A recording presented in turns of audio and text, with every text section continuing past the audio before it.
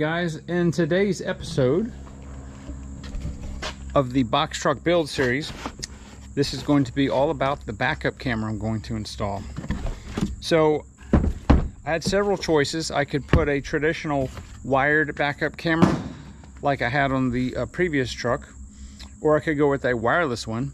And I did a lot of research on different cameras and how people had troubles with this one or that one, and what I decided on was the Auto Vox. This is the Solar 4 wireless backup camera kit, and it is solar powered. So you can have up to 2 cameras on this that will display either individually or both at the same time on the monitor. I just have one camera for right now, and I am going to show you guys how to set that up. I've never done this before. I haven't even opened the box. So we'll do it together, and it should be pretty easy. So let's get started. All right, so there's two boxes. This is the main one. This box happens to be just the magnetic mount. All right, so basically this is the mount that will attach to the camera itself.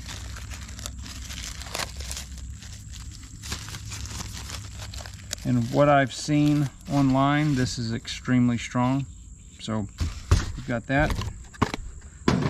And then we'll open the main box here. All right. Here's what we got.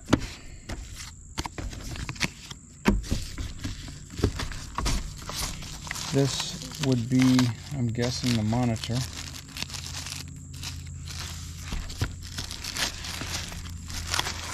Now this, you have to plug into like your cigarette lighter or power source. It's super light, so it goes like that. And this is the solar panel. And it has a sticky adhesive. This is the dash portion. It's flexible, and it's got power wire.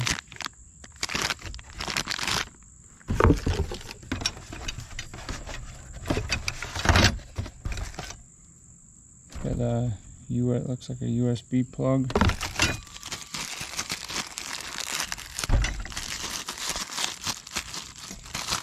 Here's the cigarette lighter.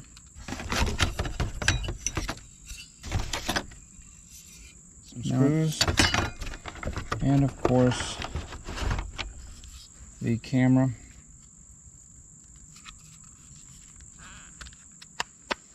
Alright, so the way this works, here's the back of the camera. Here's the magnetic mount. It just clips on just like that, and then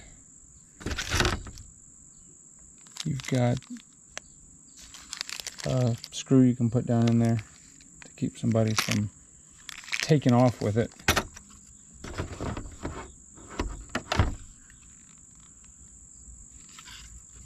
Right here's the USB on the bottom. So we just plug this in.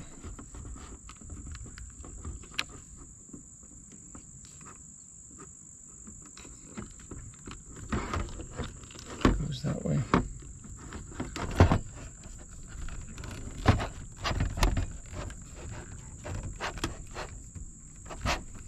So I'm going to see if this will charge. I'm going to go stick this in the sun and see if it will charge, and I'll be right back. Alright, so literally I didn't even have to charge it. So the camera right here, I've got it hooked. I've got the little antenna screwed on this side. There's 2 antennas, one for the camera itself and one for the monitor. They're both the exact same. I just have this one. You can it's got detents. You can put it out straight or up. So you can see the state of battery charge right there. It's already fully charged. I just plugged this in, so The camera is really, it's very clear. Yeah, it's very clear. So I'll show you guys some of the menu settings in here, but let me, I'm just gonna go grab a ladder. I mean, I didn't even need to pair this thing.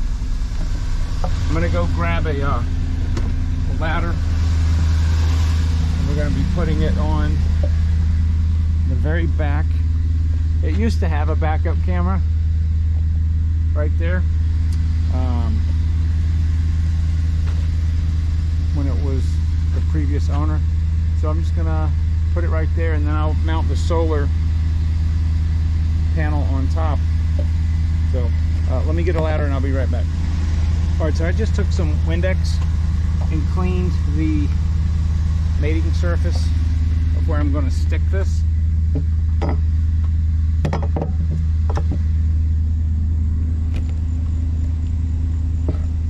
All right, so the old backup camera was right here. I'm going to just mount it right here. I am going to take some silicone caulk and caulk these holes like that, and I'll never have to recharge that again. So let's just go inside the truck. These backup lines can be taken off. You go to mode, and then so go to guideline, hit OK, and if you want to turn the guidelines off, you can do that.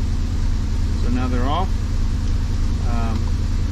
Hit the mode button again, guidelines, OK, and turn it on. Okay. I probably will turn them off.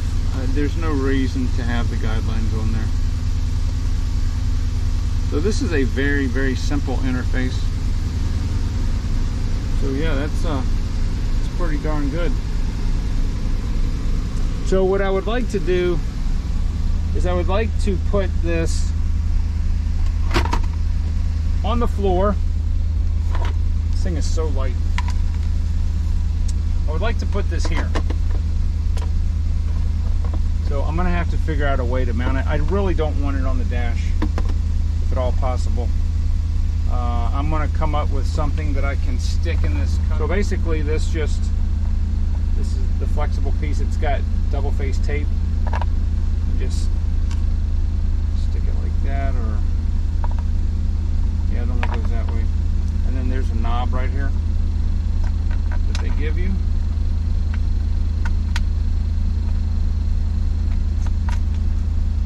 Okay, just goes on like that. And then this will, I think it's got some swivelage to it.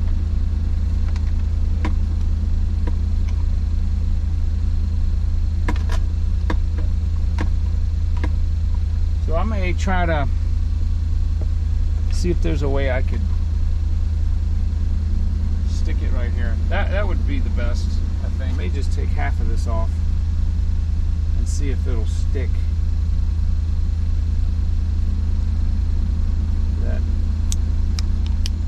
Now that works good. So I just peeled back some of this sticky adhesive on this flexible pad, and I just stuck it to this little cubby shelf, and I coiled this up, and that'll just sit right in there like that, so it won't look like it's... So that's a pretty clean install. So then turn it on. All right, there we go. Now let me go walk back behind there and see what it looks like.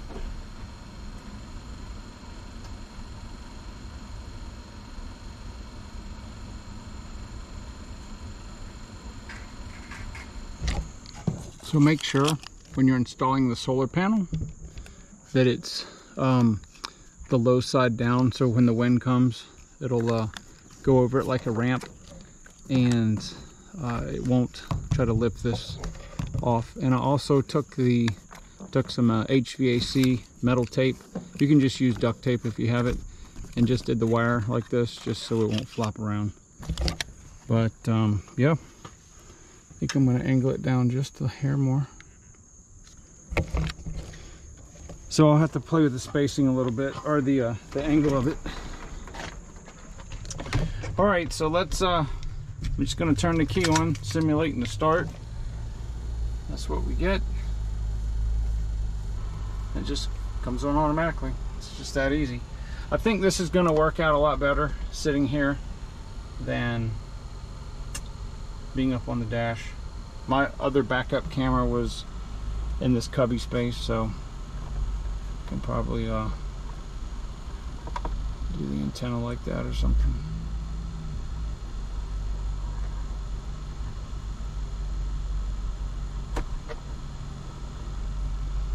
Anyway, I think that'll be fine. All right, guys, well, I hope that's helpful. You don't have to use this on a box truck. You can use it on a trailer. If you got an enclosed trailer, you can use it on the top of your pickup truck. You could put it on a car if you wanted. You know, it's wireless, so it doesn't matter. You could definitely put it on the back of a dump trailer. Anything you wanted to put, back of a semi-trailer, anything you need to see what's behind you, do it. And you know, it's got a good picture, it's got a nice screen. It's also got infrared illumination, so at night when there's no light at all, it'll turn the infrared on. And yeah, so turn the key, it goes off automatically. That's a wise purchase, I believe. We don't need to be hitting stuff with the truck. All right, well, if that's it. So stay tuned. I'm sorry this video was a little disjointed. I've never used one of these before, so I kind of like to do it this way so it's not so scripted and dry, because you know, you may make the same mistakes or errors I made. So anyway, thank you very much for watching, and I'll have more videos. I've got another one coming out about the wall accessories, and we're going to do some other maintenance things that if you have one of these trucks, you may be interested in. With that being said, I will talk to you guys on the next video.